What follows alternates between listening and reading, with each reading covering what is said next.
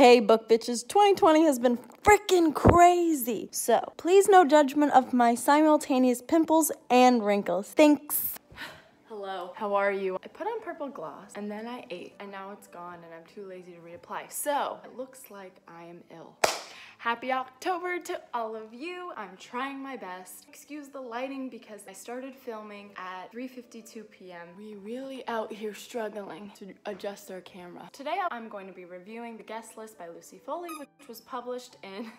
There might be some squeaking throughout this video. The Guest List, which was published in June of 2020, and it was the June 2020 Reese Witherspoon book club pick. Today I'm going to review the book without spoilers, and I want to also be talking about whether or not Lucy Foley as an author and this book are good examples of a modern day Agatha Christie. That is a phrase I keep seeing over and over again with this book, and I really wanted to explore that. The duck is gonna be a feature in this.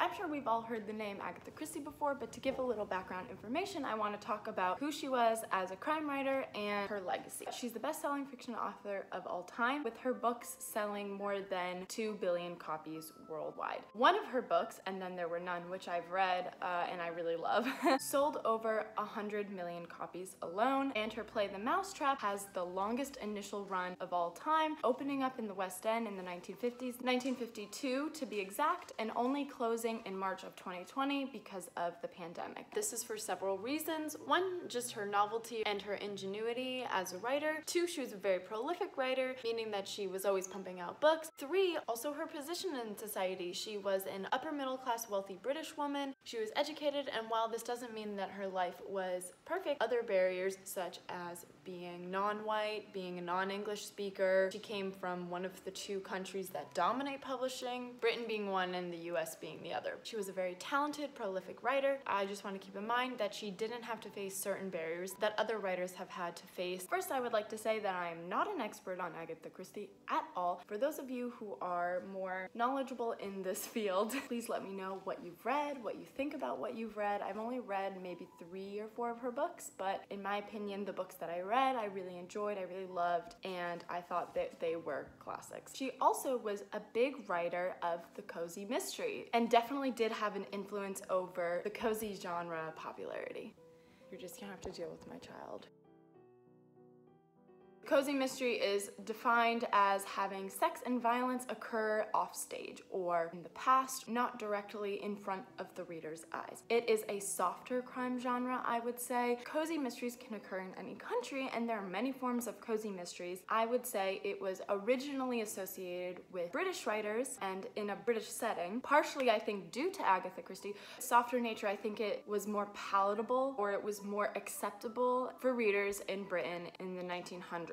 Particularly the upper class nobility, as the cozy mysteries or Agatha Christie's cozy mysteries oftentimes took place in a manor house, on a hunting weekend, in the countryside. Those are very aristocratic British traditions. Though sex and violence occurs offstage, I was sort of surprised to find in the Agatha Christie novels I read, these topics were discussed. These topics do happen. There is a lot of shame and loss and pain in these stories. It's just the delivery of these topics, or the way that they are expressed, is done so in a less full frontal manner, less in your face. Lastly, I would also associate cozy mysteries with the detective or those investigating motivated by logic or using logic to discover who the killer is. And the murder is very much viewed as a puzzle.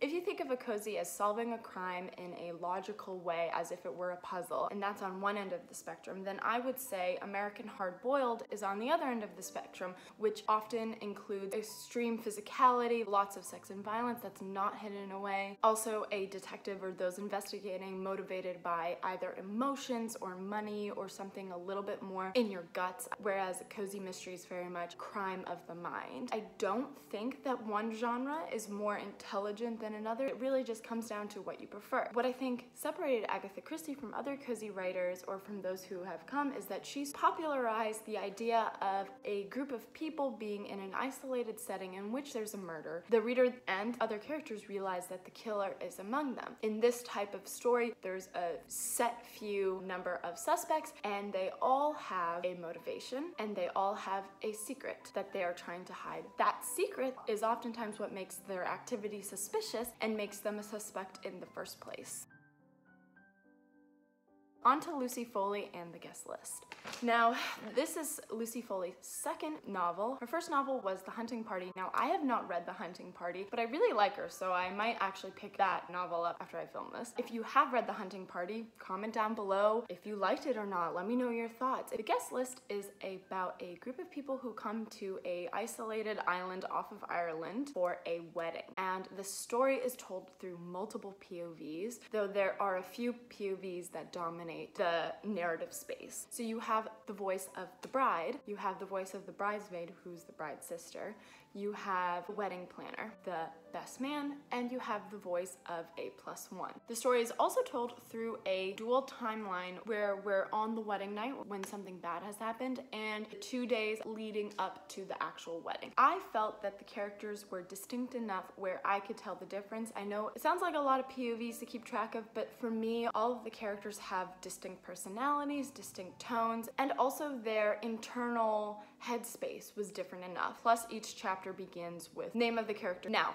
that being said, I did listen to this book, and in listening to this book, they used different actors for the different voices, which gave me such an interesting experience. I really enjoyed that. But I'd also be curious to know, if those of you who have read it, how was your experience with that? Were you able to tell the characters apart? I want to go into first what I liked about the book, and then I want to go into what I struggled with as a reader. And again, I'm not going to give any spoilers away. I thought it was very well written. It was very atmospheric. It was spooky. It was moody. I thought she did a great job building the world that this took place in. While these characters are all very flawed, I felt like I saw myself a little bit in each of these characters, and I really liked that she sort of gave each of them different types of motivations. Certain characters were driven by jealousy or social anxiety. I thought this novel was very suspenseful, though I would probably classify it more as a mystery than a suspense. No.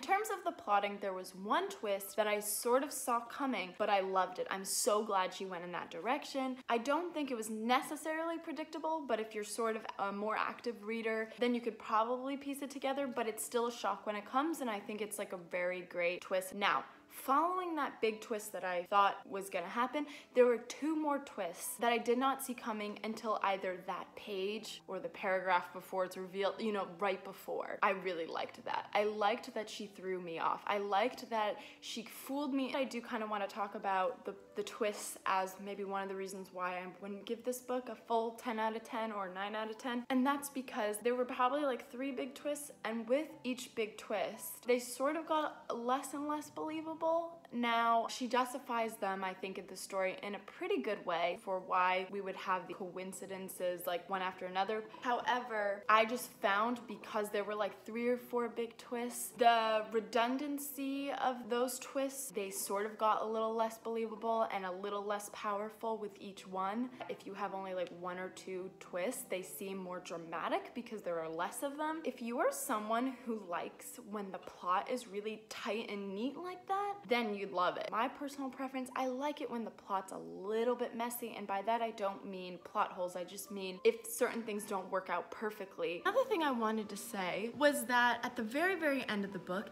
it was a bit anticlimactic, like the last chapter or so. That's sort of a trend I've been noticing lately in commercial novels, which I think they're borrowing from like this literary trend that started in the 80s of doing anticlimactic endings. I don't mean that it's an unhappy ending.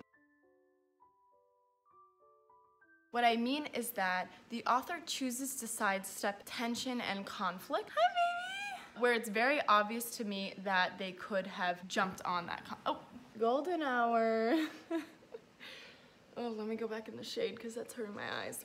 Where there is obvious conflict and obvious tension that they could have enacted upon and then chose not to. Lisa Jewell, who I absolutely love, her book, Then She Was Gone, great read kind of did the same thing where they set up the ending to be very climactic and to have lots of tension and lots of conflict, and then they sort of sidestep it. I think to be viewed as a more serious writer, I'm not sure. That's a whole other video. Regardless, even though I thought the ending could have been more dramatic and lent itself to being dramatic, I still thought it was a great read overall. I'm very glad I read it. I really enjoyed it.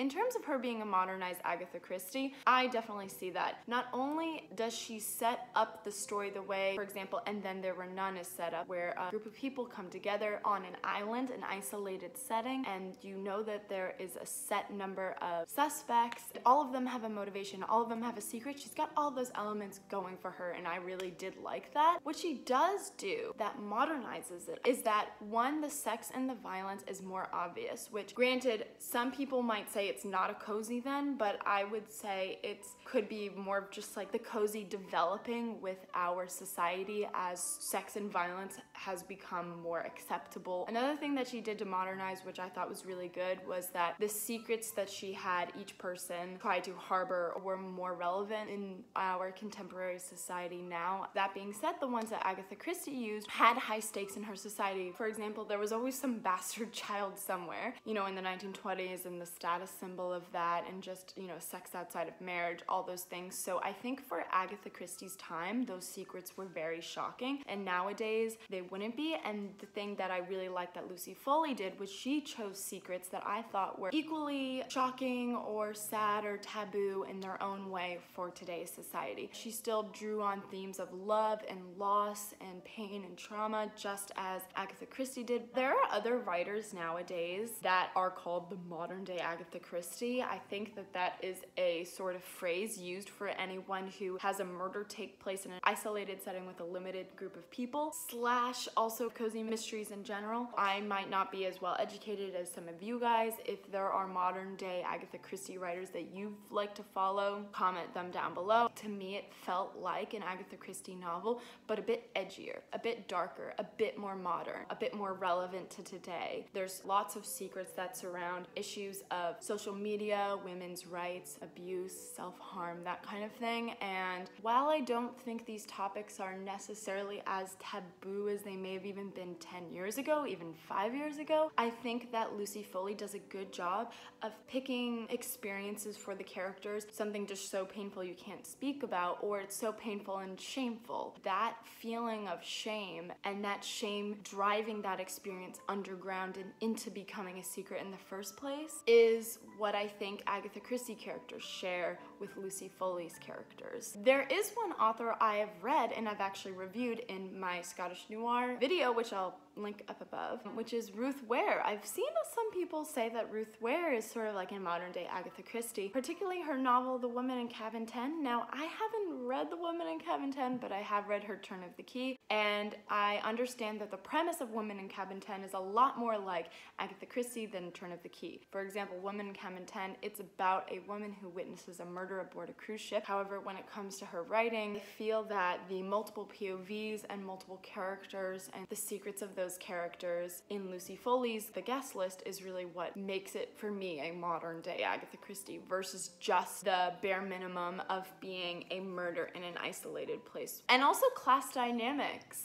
In Murder of Roger Ackroyd, there are characters who are very involved and who are suspects that are of different classes. And in The Guest List, there also was that question of class. I think that a wedding lends itself really well to exploring that theme because not everyone can afford to have the type of wedding all these people are attending, or they can't afford a gift registry. Overall, I actually really liked this book. I thought it was really suspenseful. I thought it was well written. I thought the characters were interesting. A lot of them had relatable qualities while still being flawed, and I think that that is a more modern view of characters. One thing I forgot to say is, first of all, check out my makeup. And second of all, the other thing I wanted to say was I would rate this book 8.5 out of 10. I had a great time reading it. I got through it very quickly. Yes, I was listening to it on Audible, but I kept increasing the speed because I was very interested. I thought it was suspenseful. I liked all the characters. Though I thought there were some things that were a little unbelievable or less organic towards the end of the story as the plot went on. Give it 8.5 overall. It was a great experience, and I think if you are a lover of crime fiction, you should definitely check out this book. I don't have my pretty face on anymore, but I just wanted to say I hope you guys enjoyed this video. Let me know if you like these slightly in-depth reviews of one novel and some background information along with those views. Love to hear your thoughts. If you haven't already, subscribe to my channel to enjoy more content like this. Thanks!